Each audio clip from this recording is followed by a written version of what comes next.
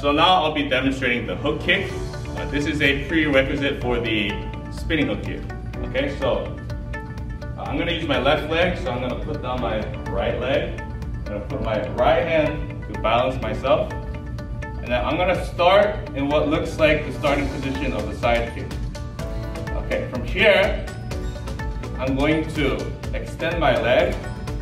I'm going to bring it across, pull all the way through, and then bring it down.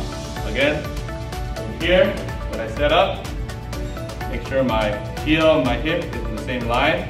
I'm going to extend my leg. I'm going to bring it across. I use the muscles in my lower back and hip. Pull. I'm going to use my shoulder to help me pull across.